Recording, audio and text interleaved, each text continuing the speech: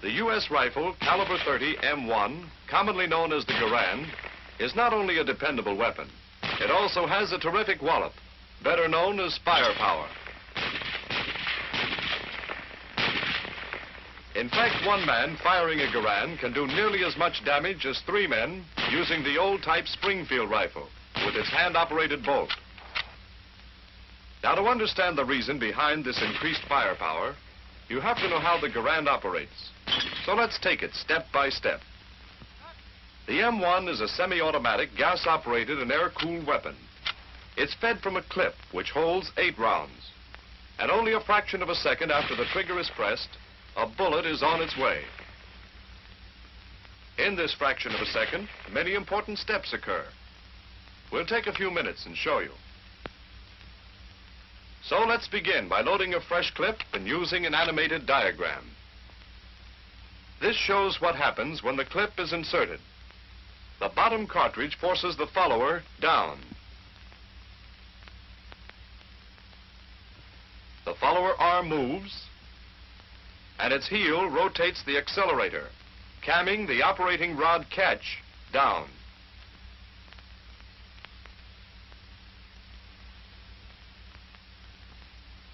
We'll now add the operating rod, spring, and bolt to the diagram. Notice that the bolt is held to the rear by the operating rod, and the rod is held by its catch.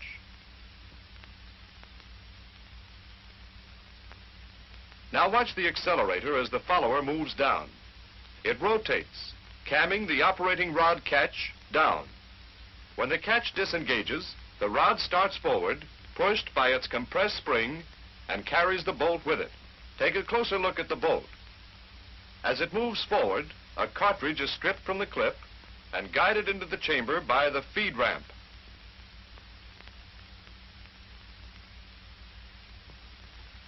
When the cartridge is nearly seated, the bolt begins to lock.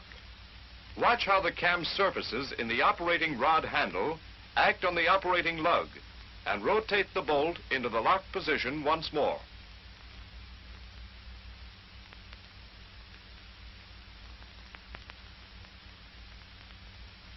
Here's the same action on the rifle itself. Now, as the bolt locks, the extractor snaps into the extractor groove, and the ejector is forced into the face of the bolt, compressing the ejector spring. Remember that this happens as the bolt is locking.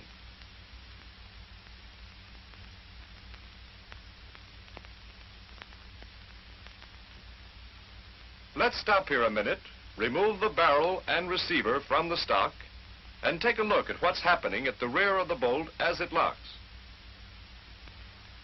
Here we are. Now watch the firing pin tang line up with a cutout slot in the receiver bridge when the bolt rotates. Here's the complete action of locking.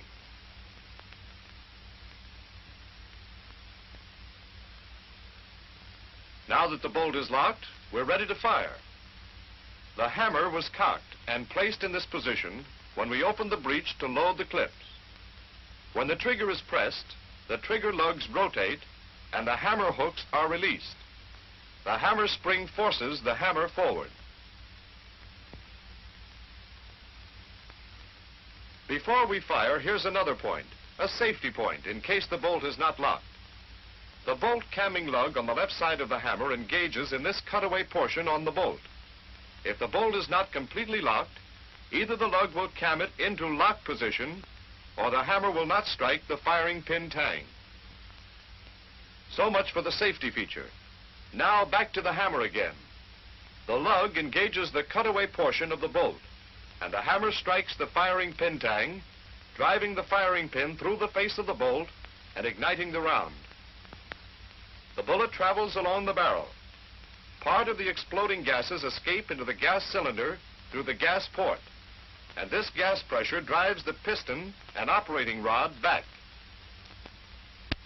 The operating rod moves back about 5/16 of an inch before it hits the operating lug.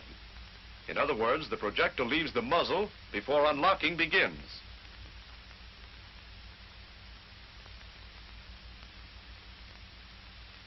Then the cam surface in the rod handle hits the operating lug. The bolt turns, unlocking the lugs from the receiver. Watch it again.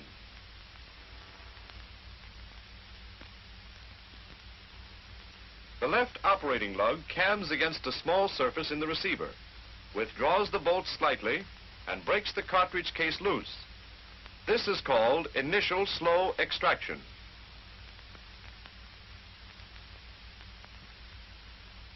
At the same time, the bolt camming lug is cammed out of its notch and forces the hammer away from the firing pin tang.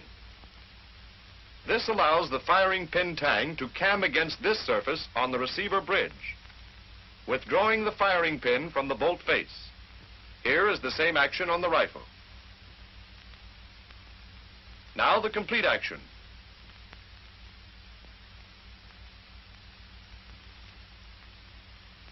The bolt then is free to move on, and the operating rod continues back with the bolt, compressing the operating rod spring.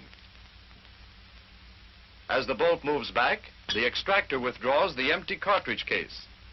As the neck of the case clears the breech, the ejector jumps forward, pushed by its spring.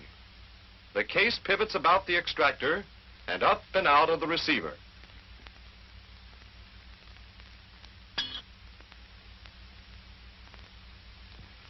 Here's the same thing in animation. Now, as the bolt moves to the rear, it forces the hammer back, which compresses the hammer spring. There the bolt is back, and the hammer is caught by the sear. But look at it again. Notice that the trigger is still all the way back, after the hammer is caught by the sear. The reason is that the hammer is back before the finger can release the trigger. Watch this action in slow motion.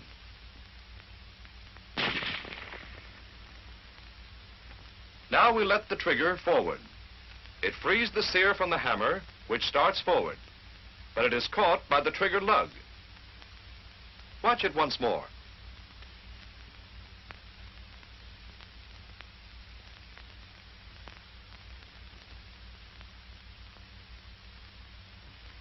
Let's take a look at this same action on the rifle itself. Here's the trigger mechanism. Watch the hammer move up and catch on the trigger lug as the trigger is released. It's a very slight movement.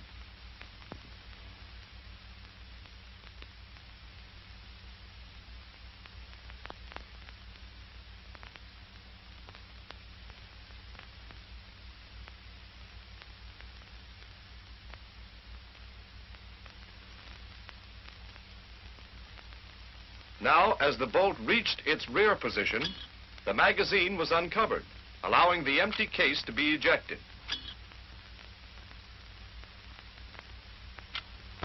We use the diagram and take the bolt to the rear again. Notice the follower move up, pushed by the follower arm, rod, and spring. It pushes the next cartridge up into feeding position. Now counter recoil starts. The operating rod spring expands. The rod moves forward, pulling the bolt.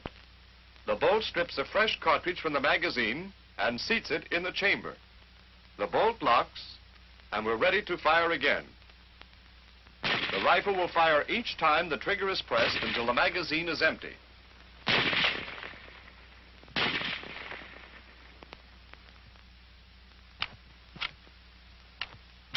Then, when the bolt reaches the rear position, the follower is forced to the top of the clip, and the clip is ejected.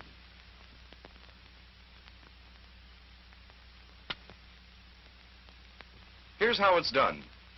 Notice the curve part of the follower rod. It cams the operating rod catch up, and the catch holds the operating rod back. Let's repeat it.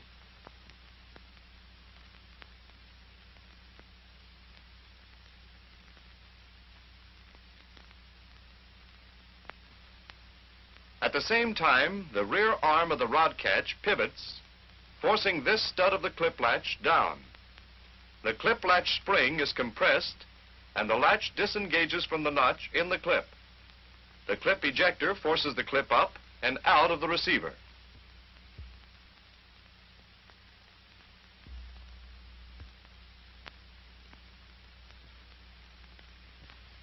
Let's repeat this action again. The follower goes up. The operating rod catch is cammed up and catches the operating rod.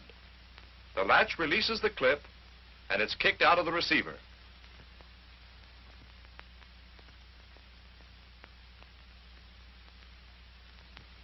When the fresh clip is loaded, the clip latch spring expands and the latch again engages the clip.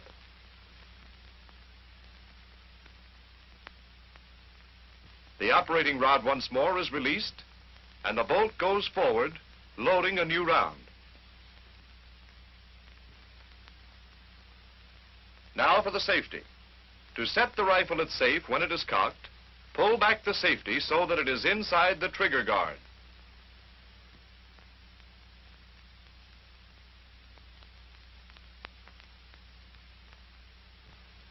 Here's what happens. The safety rotates about the safety stud, and this hook engages the lug on the hammer. The trigger can't be pulled because the trigger lug is blocked by this hump on the safety. One more point. In case of a misfire, the trigger can be cocked by pulling the trigger guard down. Watch the cocking action.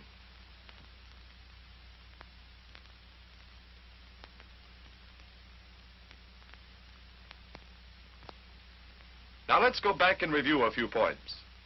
A loaded clip is inserted.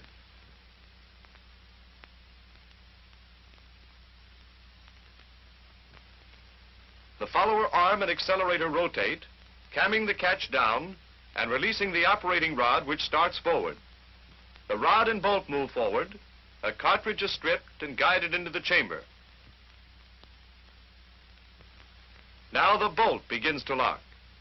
At the same time, the extractor snaps into the extractor groove and the ejector is forced back into the bolt. The firing pin tang lines up with a cutout slot and we're ready to fire.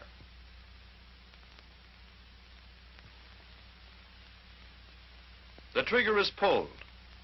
The trigger lug rotates and the hammer goes forward. The firing pin is struck and the cartridge fired. There goes the bullet. Part of the gases escape into the gas cylinder and drive the piston and operating rod back. The bolt is hit, rotates, and starts to unlock. Slow initial extraction takes place. The hammer is cammed back slightly. The firing pin is withdrawn from the bolt face. Unlocking is now completed. The empty cartridge case is withdrawn and ejected. The bolt continues back and rides over the hammer. The hammer rotates back and is caught by the sear. Now the trigger is released. The hammer slips from the sear and is caught by the trigger lug. Meanwhile, the follower moves up, pushing the next cartridge into position. The operating rod and bolt move forward. The cartridge is stripped from the magazine, seated, and the bolt is locked. When the bolt comes back after the clip is empty, the follower rises and the clip is ejected. Notice that the bolt stays open.